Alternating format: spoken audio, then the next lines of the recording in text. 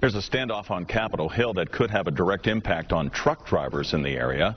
A proposed federal rule would limit the hours the truckers spend behind the wheel from 11 to 10. Now, the trucking industry doesn't see the point because truck fatalities are at an all-time low. The most recent government numbers show Pennsylvania had 120 deadly truck crashes in 2009. What is broken that the government's trying to fix, and we can't figure out what's broken here? But supporters of the rule say trucking accidents kill about 3,000 people a year, and driver fatigue is often cited as a major cause.